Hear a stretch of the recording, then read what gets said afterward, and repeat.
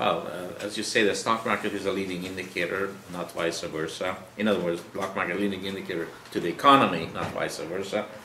And stock market looks ahead usually by about 6 months. And so back in 2009, March of 2009, it was so extreme that people were jumping in, rightly so, and because they figured that it couldn't get worse.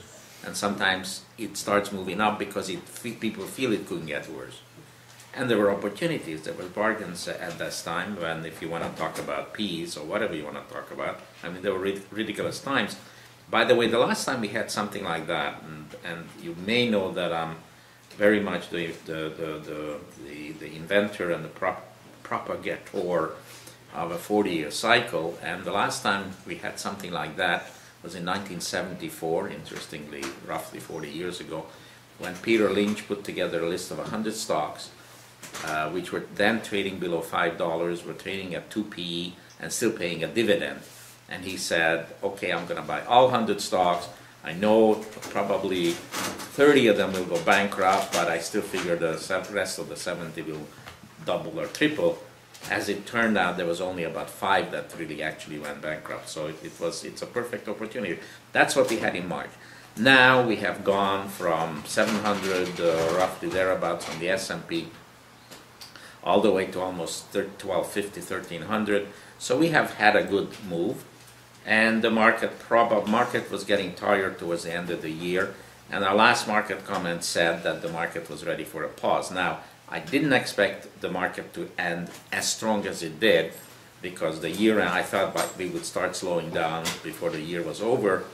But I think a lot of people were very happy to sit on profits and show it in their books how smart they were by having winning stocks in their portfolio. So now we actually starting to slow down, except for the one day, Monday in New York. We have the last 2 days we've been really meandering, and of course, gold came down, and therefore Canadian market has been weak in the last couple of days. But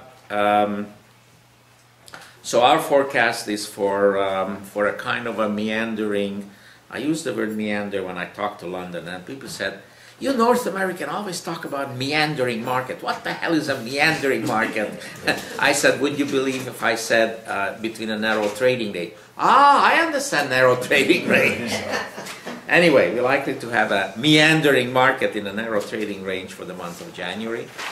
And we will then continue, because this market is not yet, the market is not yet over. If you figure March of 2009, if we were at March of 2011, then that would have been two years. In other words, we're getting very close to being 2 years in a bull market. And that's not necessarily the end of the bull market. That usually lasts more than 2 years. In fact, as I